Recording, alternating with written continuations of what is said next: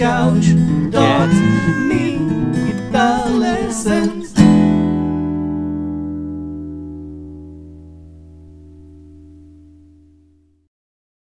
Hey there, Licknriffers! Welcome back to yet another awesome guitar lesson here on Licknriff, in which I'm going to show you 3 different ways in which you can pull off that stretchy G chord with these high notes. Okay, how can you play a G chord, okay, an open position G chord with the low G bass and still solo high? Okay, there are 3 solutions, okay, 3 technical solutions. I'm gonna go over each one and I'm gonna give you tips on how to perform them without hurting your hand. Okay, that's really important.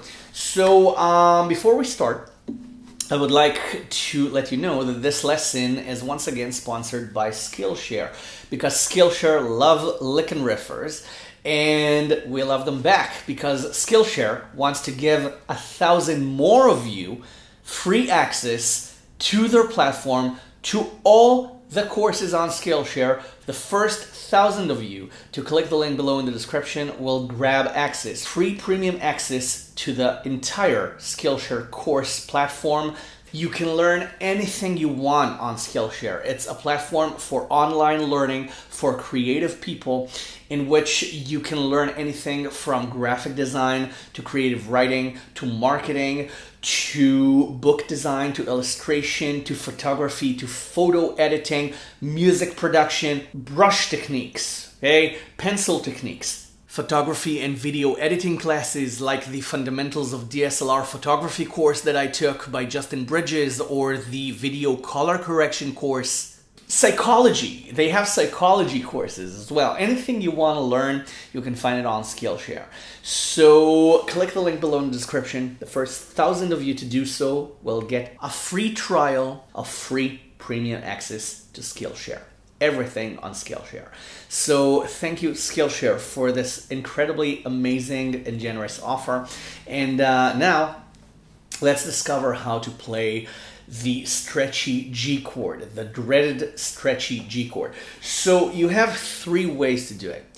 The first way is obviously, okay, to play it like this, okay, and put your forefinger on 3 on the 6th string and your little finger on 7, 8, and that's pretty much it. You can't, unless you have bigger hands than mine, okay, unless you are playing from a very young age and then you have that insane spider hand, okay, with long fingers, you can't really go over the 8th fret this way. Okay, so this solution, the first solution, is only good for 2 notes, okay, 7 and 8, okay, but it's unhealthy because my hand is like this, okay, and it's unhealthy. It's an unhealthy position. If you're doing it with 5, okay, to get an add 9 sound, it's fine, okay? Okay, but even then, you're still bending your hand in an unhealthy way. So the first solution would be to use your thumb. Okay, now, okay, this doesn't work for all guitars, okay, but okay, it's also a very good solution if you want to protect your hand and you need the 7th fret, okay, only if you need the 7th fret.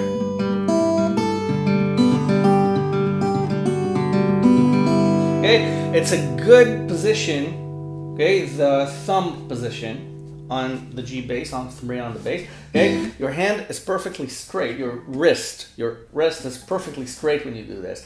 So you can do, okay, 2, 3, 5, and 7, okay, while doing this. Now, depending on the neck of your guitar, it might not be possible to do the thumb position. It might not be possible at all if your guitar neck is large, or if you're using a classical guitar. So there's the classical method, and the classical technique is the best one. That's how it usually goes with classical techniques. The classical technique also employs the thumb, but it employs it from the front of the guitar, from the front. That way, okay, you can play 7, okay, very, very easily, okay, just the side of your thumb, okay, on the bass. 7 becomes very easy. Same goes for 8. Same goes for 10. And you can also reach 11. Okay, but again, if you have long fingers, you can reach 12 this way. You can play from 3 to 12. Let's see if I can do this. Okay, if no, I can't do it. I lack like just a little bit more thumb in order to reach 12, but I can't do it. But again,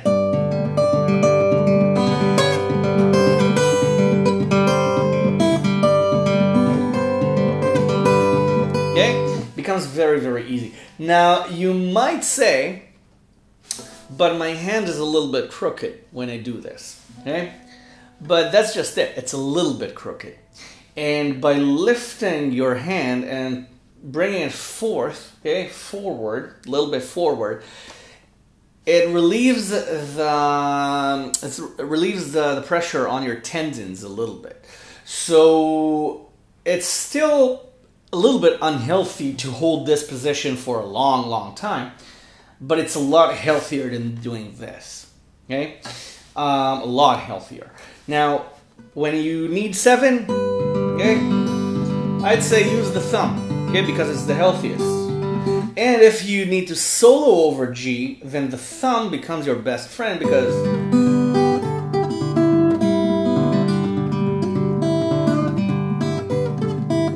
okay, because then you can use all 4 fingers.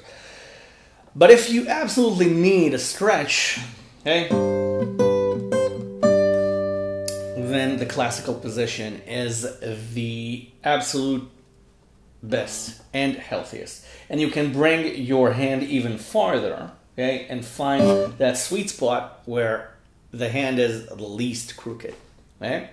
So thank you so much, Skillshare, for this generous offer and for sponsoring this lesson, okay? And you go grab Skillshare's offer, the first 1,000 of you. Okay, so get ready, you're gonna get addicted. It's insane the amount of courses you're gonna learn.